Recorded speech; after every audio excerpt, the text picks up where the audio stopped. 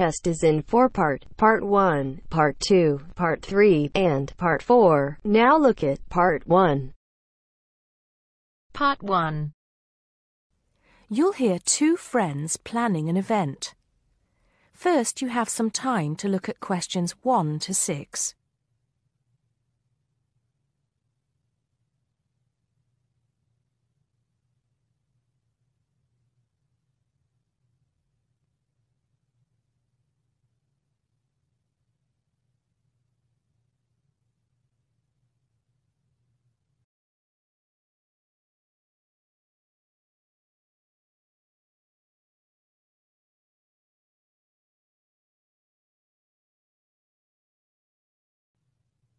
Now we shall begin. You should answer the questions as you listen because you will not hear the recording a second time. Listen carefully and answer questions 1 to 6. Hello, Joan. I'm glad you could come. Hello, Peter. What's up? Is something the matter? No, everything's fine. It sounded urgent on the phone. Did it? It's just that I've had this idea and I wanted to see how soon we could get it off the ground. Well, don't keep me in suspense. You know they're planning to close down the local clinic. It was in the newspaper yesterday, but most people have actually known for some time. Well, I thought we should do something about it. What did you have in mind? I thought we could organise a charity event and donate the money to the clinic. I know it doesn't sound like much, but it will show the local council how we feel and that we mean business. That'll take quite a lot of organising. Why don't we just hold a protest outside the town hall? A protest would take just as much organisation as an event like this. Besides, I think fewer people would turn up. A village fair or something like that would attract more people and get money for the clinic. People are more generous when they're enjoying themselves. OK then, it sounds good to me. How do we start? First, we put our heads together and come up with a list of people who'll be willing to help and people who can provide us with some of the things we need. For example, we might need a caterer to provide refreshments, a rock band for entertainment, tents and so on. Then, we do a lot of telephoning around and try to get everybody together at the same time in the same place. Sounds like a lot of work to me. Well, that's only the beginning. First things first, though. Let's decide now on who to get to the initial meeting and where and when to hold it. Fine. Well, the village hall would be the best place to have the meeting. It's not as big as the youth club, but it's warmer. There'll be no problem getting permission to use it, but I suppose it depends on how many people we invite. We don't want too many, otherwise the meeting will go on too long and nothing will get decided. But the village hall is a good idea. It's more official than having it in someone's living room. How many? 6 or 8 people to start with? 10 at the most? OK, now we have to decide on a suitable day and time. Suitable to everybody, I mean. A Saturday or Sunday would seem to be the best choice because people aren't at work on those days. But they may not like the idea of giving up a part of their weekend for a meeting. Unless we persuade them it's for a good cause, or that it's to their advantage, and that it'll all be a lot of fun. We'll provide refreshments, of course. What if some don't want to give up their weekend? Then we'll give them an alternative. Say, one evening in the week after everybody's finished work. We'll see which is the most acceptable to them. Then book the hall. I can do the refreshments for the meeting. I'll get Darren and Maggie to help me. I'm sure they'll be more than willing. Before you hear the rest of the conversation, you have some time to look at questions 7 to 10.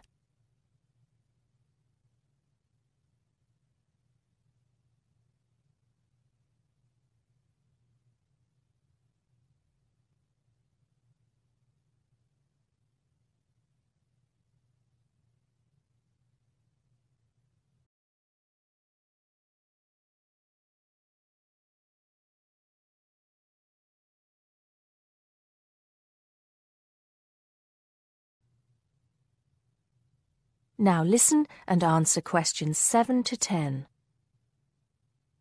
So, what's next on the agenda? A list of who we want at the meeting. Yes, of course.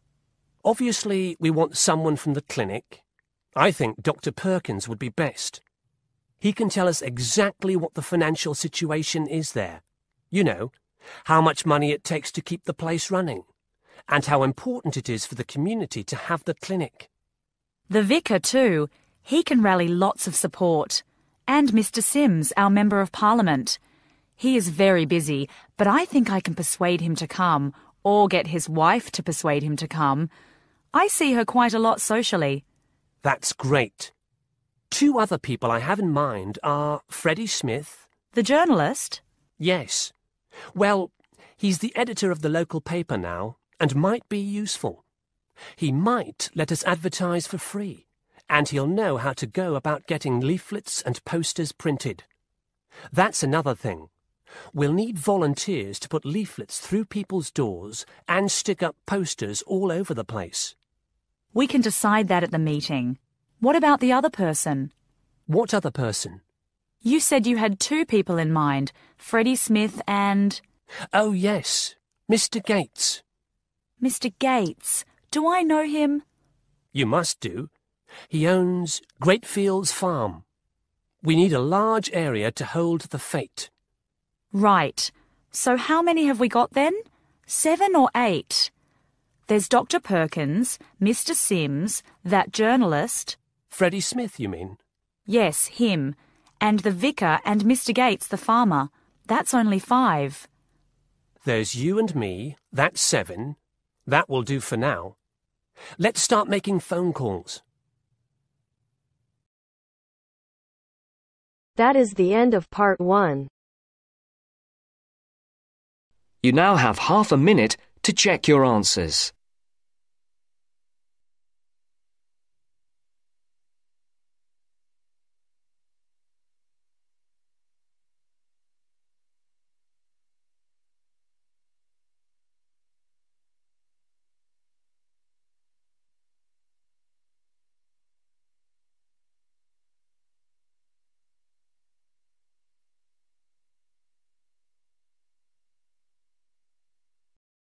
Part 2. You will hear some students talking about an assignment. Listen carefully and answer questions 21 to 25. First, you have some time to look at questions 11 to 15.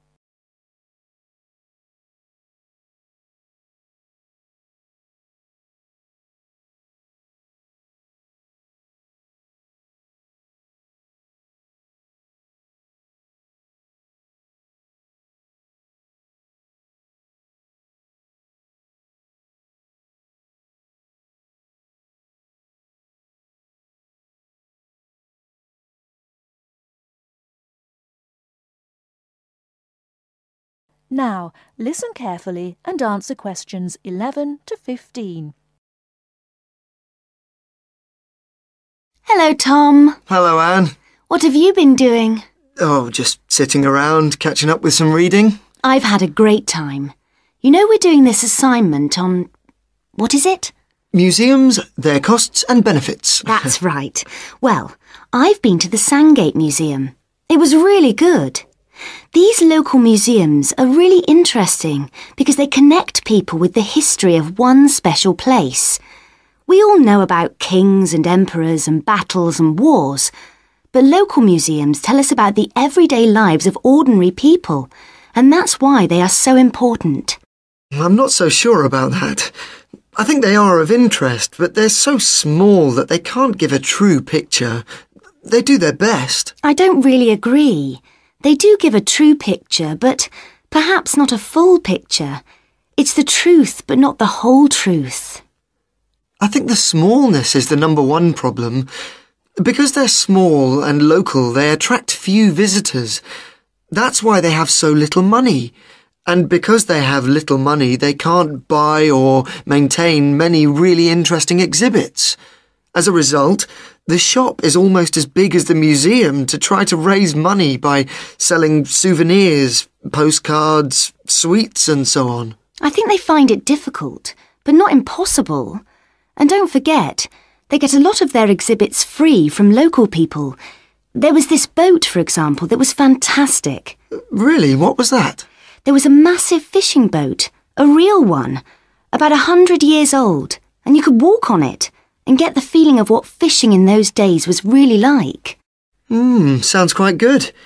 But I've always found that these kinds of museums are a bit dingy. For example, the display cabinets are so dark that you can hardly see the exhibits, and the labels are sometimes difficult to read.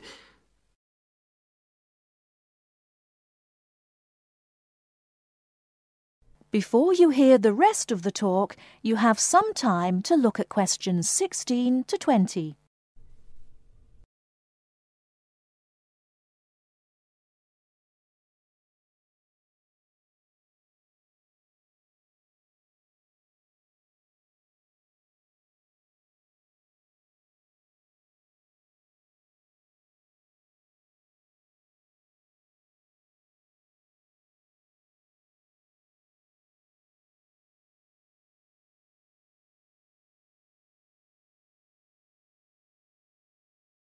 Now listen and answer questions 16 to 20. So coming back to our assignment, what we've got to decide is whether these museums should be funded by the government or just by local people. I think it depends entirely on what kind of museum it is. How do you mean? Well, take local history museums. They are small, so they won't survive without financial support. But that should come from the local authority, since only people in that area or tourists will visit it. I agree, but what about big natural history museums? Surely they should get money from the central government. Why? Children who want to learn about nature can go out into the countryside with their school teachers. They could survive from donations, and they get loads of visitors anyway. The state should spend more on science museums, since not enough people are studying science these days. I'm not so sure. But I do think a sort of museum which should not get public funds is the craft museum. Yes, like museums of cotton weaving. Yeah, which are of interest to only a very small number of people, and they should pay for it. I agree, but a working farm is a different thing again. That's something from the past of all of us, and so it's important to the local community. Kids can learn a lot too. That's the sort of thing that the local government should be spending its money on. Yes, I agree. Well, I think we've got plenty of ideas for our assignment.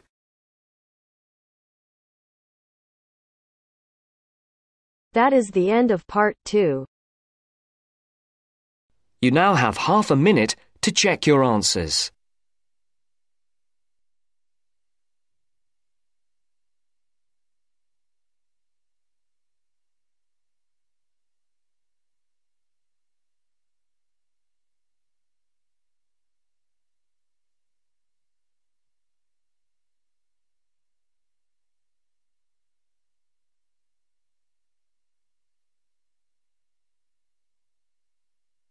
Now turns to part 3. Part 3. You will hear a discussion between two students and their teacher on a planned charity event. First, you have some time to look at questions 21 to 25.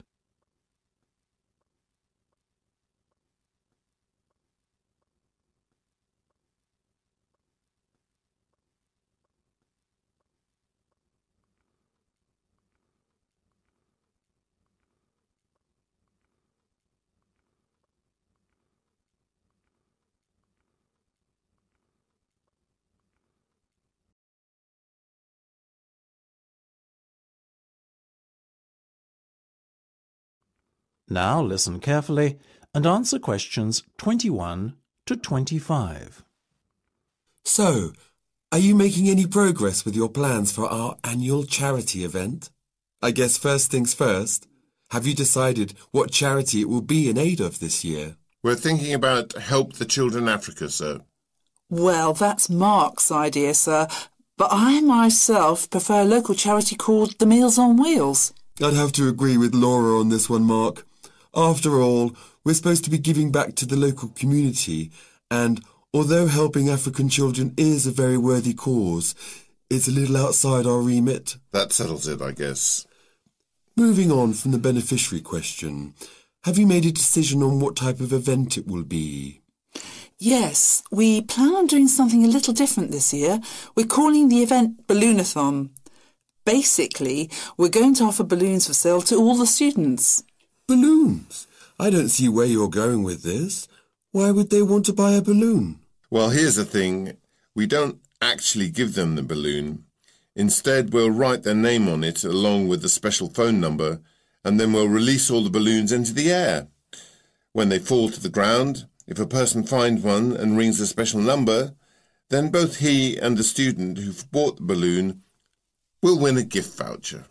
That sounds like an excellent idea, guys. Well thought out. This Balloonathon has a real novelty value attached to it, don't you think? Exactly what we said, sir.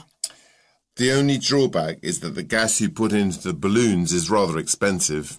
How much? About £20 per canister, and we'll need about 10. And how many balloons are you planning to blow up?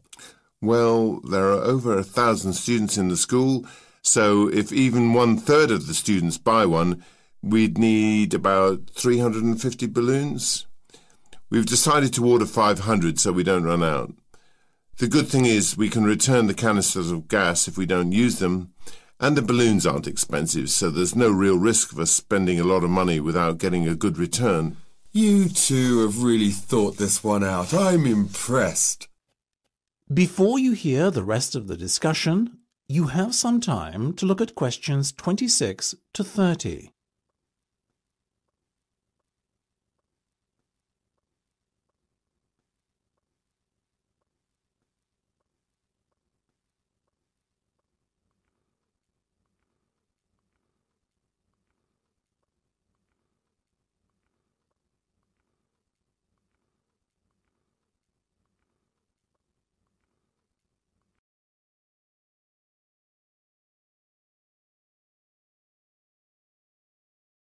Now listen and answer questions 26 to 30.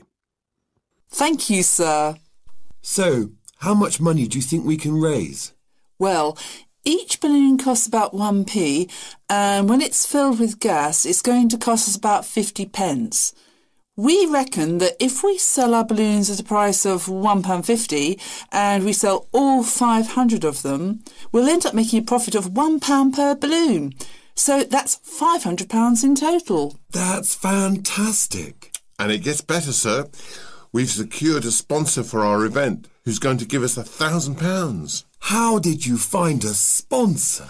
The balloon company we approached about buying the balloons asked us if we'd be interested in letting them sponsor us too. What's in it for them? They're going to print their logo on every balloon. I think you've done a good deal there. Thank you, sir. So, do we have your approval to confirm our order? Absolutely. But you know, I think we can sell more balloons if we set our minds to it. So why not order double the amount? 1,000 instead of 500. We're going to need more than 10 canisters of gas then. Double the amount, presumably. Correct. OK, let's go for it. Let's make this year's charity event our most successful ever. That is the end of part 3. You now have half a minute to check your answers.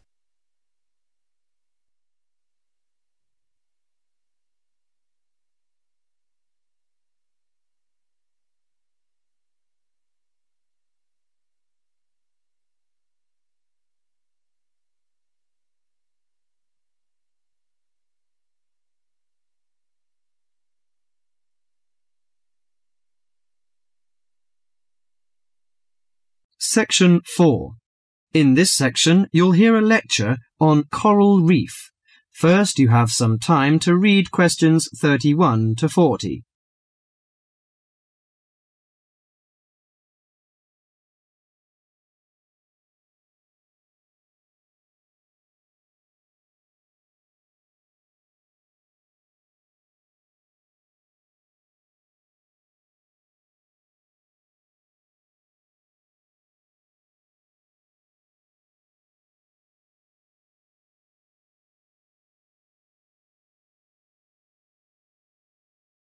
Now listen carefully to the lecture and answer questions 31 to 40. Do you fancy diving in the wonderful world of coral reefs, green sponges, colourful fish and red crabs? It is a rich garden beneath the waves. But how much do you know about the corals? Are they animals or plants? What are the threats to coral reefs? Today, Mr. Tim Harford, Executive Director of the Coral Reef Alliance, is going to introduce the facts about coral reefs. Good afternoon, everyone. Coral reefs are one of nature's most magnificent creations. It is filled with thousands of unique and valuable plants and animals. Over 1/4 of all marine species depend on healthy coral reefs. Humans also depend on coral reefs. These marine ecosystems are the primary source of food and income for millions of people, a vast repository of valuable chemical compounds and medicines, and a natural wave barrier that protect beaches and coastlines from waves and storms. Coral is actually the exoskeletons of coral polyps. Made from limestone, these skeletons build up over time, forming the reef. New corals are born each April. At a certain hour, on a certain night, mature corals suddenly release clouds of eggs and sperm into the sea. After the fertilized eggs take root on the seafloor, they can grow up to 15 centimeters per year. Coral reefs are present in the waters of over 100 countries. These are warm, 18 to 29 degrees centigrade, shallow, sunny regions primarily between the tropics of Cancer and Capricorn. Only clear, warm salt water can support a coral reef. And because sunlight is crucial to the reef's survival, the water must also be shallow. The algae that grow on coral provide much of the coral's food. In deeper water, algae cannot get the sunlight they need to grow. Most coral reefs are in the tropics because natural conditions there are perfect. In their modern form, coral reefs have thrived on Earth for over 50 million years. In recent years, however, more than 11% of the world's reefs have been lost, with another 16% severely damaged during the El Niño event in 1998. Up to 32% of coral reefs may be destroyed by human activities in the next 30 years if we do not take action now. Corals and coral reefs are extremely sensitive. Slight changes in the reef environment may have detrimental effects on the health of entire coral colonies. These changes may be due to a variety of factors. One of the greatest threats to coral reefs is human expansion or development. As human population increases, so does the harvest of resources from the sea. Due to overfishing, reef fish populations have been greatly decreased in some areas of the world. The removal of large numbers of reef fish has caused the coral reef ecosystems to become unbalanced. As we know, corals are also very popular as decorations. A large amount of the most healthy corals are selected by commercial collectors. They sell the corals to souvenir shops, where a large number of tourists wait to purchase them as decorations or souvenirs. Coral reefs also receive much damage from both commercial and private vessels. The leakage of fuels into the water and the occurrence of spills by large tankers are extremely damaging to local corals. Although much of the coral reef's degradation is directly blamed on human impact, there are several natural disturbances which cause significant damage to coral reefs. The most recognized of these events are hurricanes or typhoons, which bring powerful waves to the tropics. These storm waves cause large corals to break apart and scatter fragments about the reefs. Home to a diverse community of creatures, coral reefs are underwater treasure chests of colour and activity. Predators and prey swim and crawl among the coral in nature's never-ending dance of life and death. This lively, fascinating world beneath the waves is just waiting to be explored. That is the end of section 4.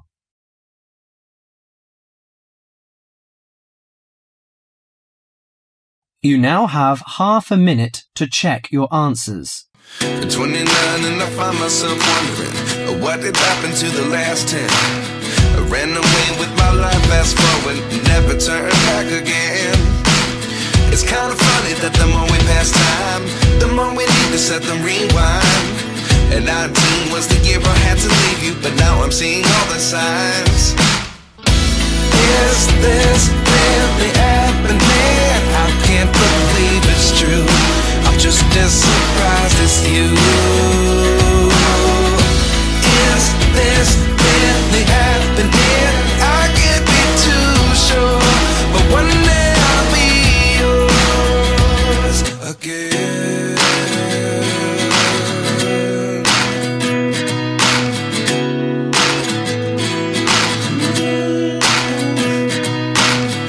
Life lessons come one in a dozen. The other 11 get something from nothing. I sit here looking for an answer. Maybe the biggest question was in the last chapter. You gave me the soul I have today. Without you I never could have moved away. But now I see what you teach. I do believe